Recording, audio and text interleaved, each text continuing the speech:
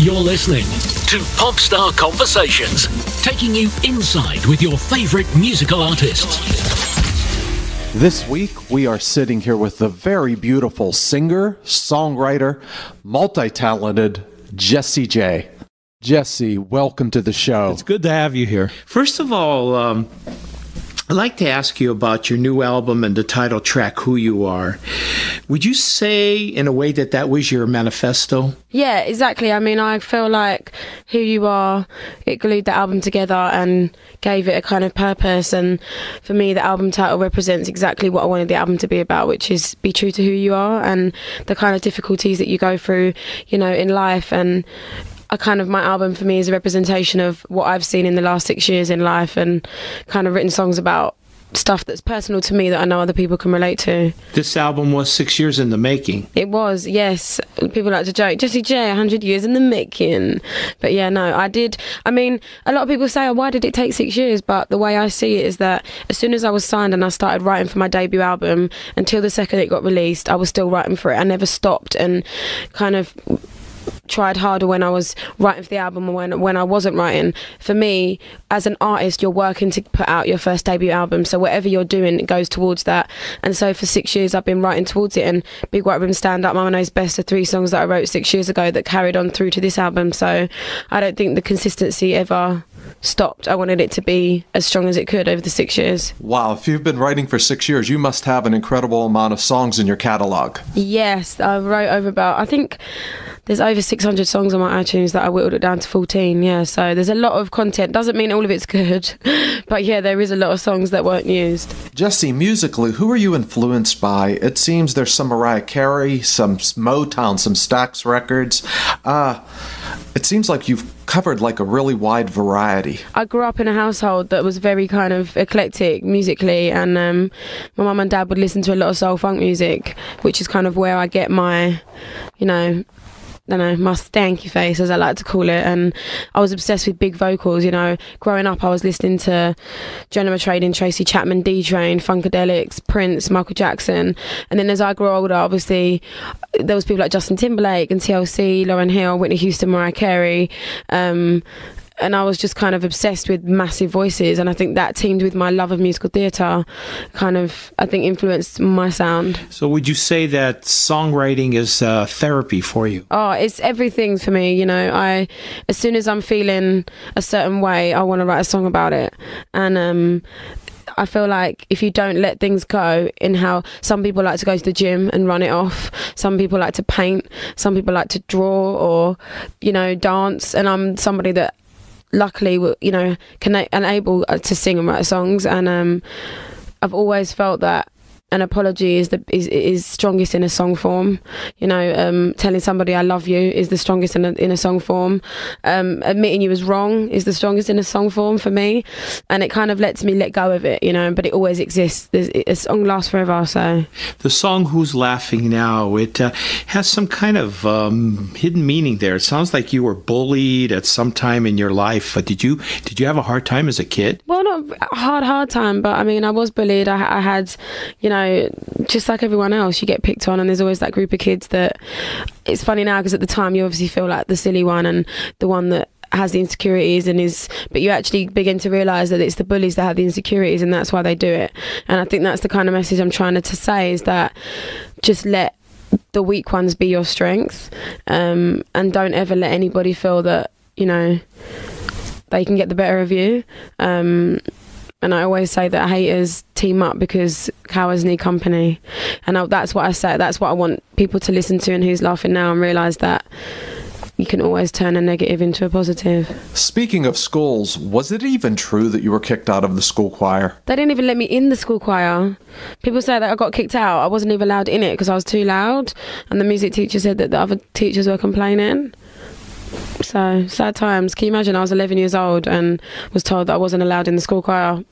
And I was like, I will succeed. And who's laughing now is to all those people, my music teacher, the guy that never believed in me, all the teachers that would tell me to shut up, all the kids that bullied on me, you know, people that, you know, would be not very nice to me and not really like my music, and then all of a sudden when I was doing well would creep out of the woodworks and want to come to gigs and pretend to be my best friend. And that's who that song's about, you know, all the people that didn't believe, the non-believers. Well, I'm sure they're believing in you now. Your song, Do It Like a Dude, there's been speculation that people think that it's about men bashing. Is that true? Not at all. I mean, not once do I actually say that I hate men or I hate boys, or the song doesn't actually say that at all. I think it's just what people perceive it as, and it's a woman, you know, me singing Do It Like a Dude. It's like initially people take it as it's kind of bruising the ego.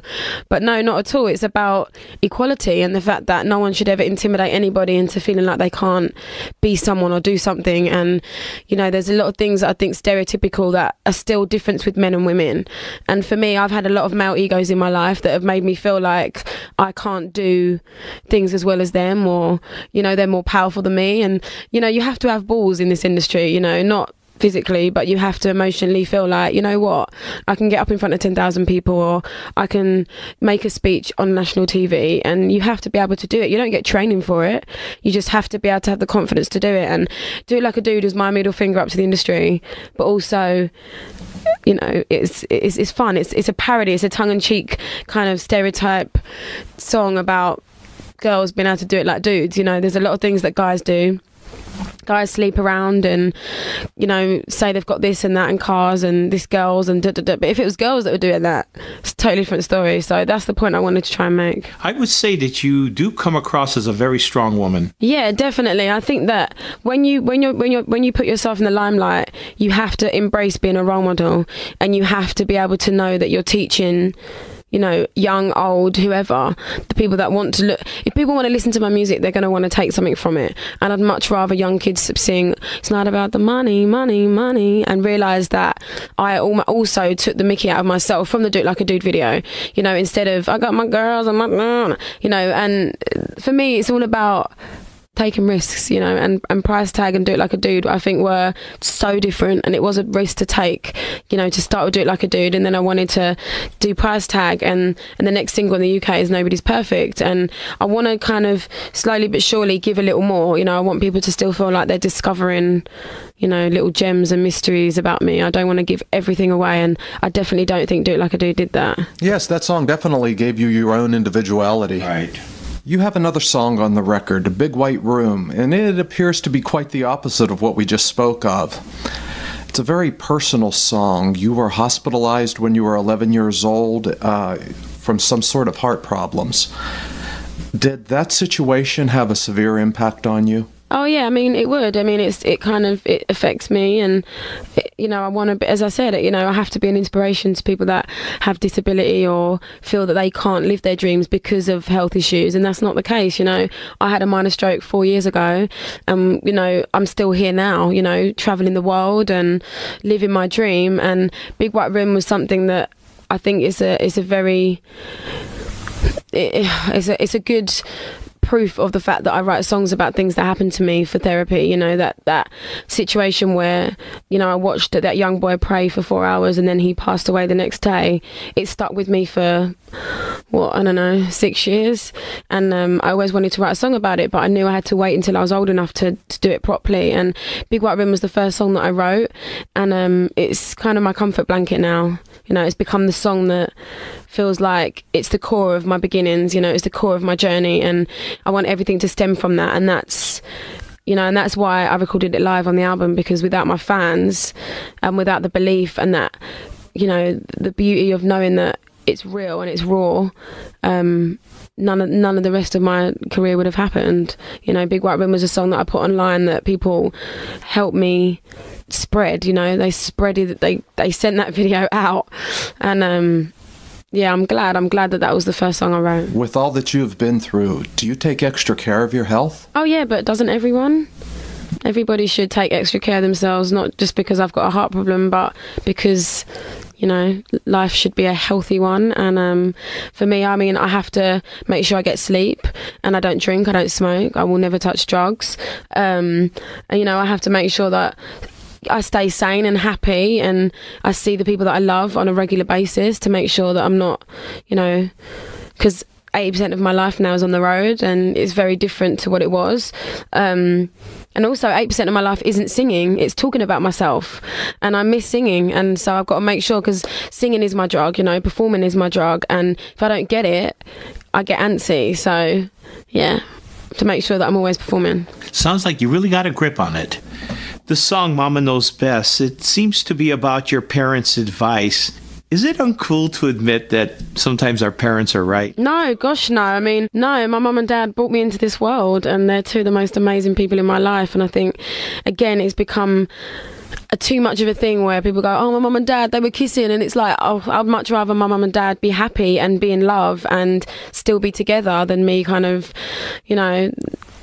They like, at the end of the day, they're two people that have, you know, chosen to be in love. And I wanted to write a song about however much I sometimes don't want to believe they're right, that most of the time they are. And that's what Mama Knows Best is about. You know, my mum always saying, he's not good for you, or she's not good for you, and me going, no, they are. And I have to trust my mum and dad, you know, they're the ones that brought me into the world, and I owe it to them, you know. So yeah. Has your life changed with all the success you've been having? Oh yeah, I mean, it's been, you know, you can never prepare for what happens, you know, and I don't think anyone can understand the lifestyle you have to kind of all of a sudden live until you live it, you know. It's my whole kind of, everything that kind of was normal to me has been taken out from under my feet, you know. I used to love just walking down the street, and in the UK I can't do that anymore. And just being invisible, you know, is actually sometimes the best thing in the world. But I love my job, and it's just about adjusting and embracing it and getting used to it. And, you know, I have a lot of people follow me taking pictures, and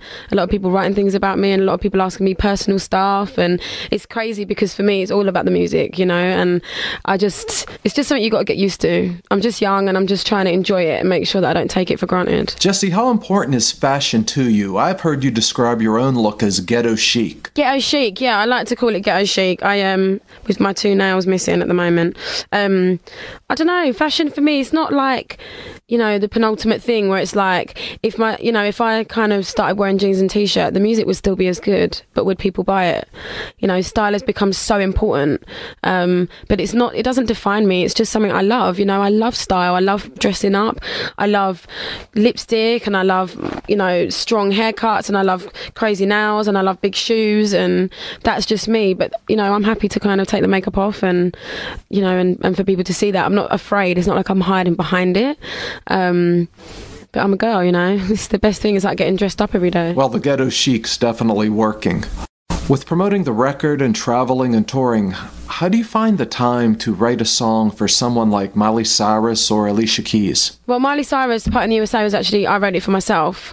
And it was when I'd just been signed to my US label, and it just didn't feel edgy enough for me. And it was so early in the beginning of kind of who is JESSIE J on the kind of second album after the first label went bankrupt, that we kind of decided to pitch it to Miley because she was looking for a track, and she loved it. And I think she took it to a level that I could never have taken it to, and she put my name on the map, you know, as a songwriter with Claude Kelly and Dr. Luke. And yeah, I think songwriting is an incredible, you know, gift to have. And I feel like I'm still in the baby steps. I'm still in the beginnings, you know. I've only been writing songs for, 6 years, but that doesn't mean that I'm the most amazing songwriter, that every time I sit down I write a hit. It's not the case.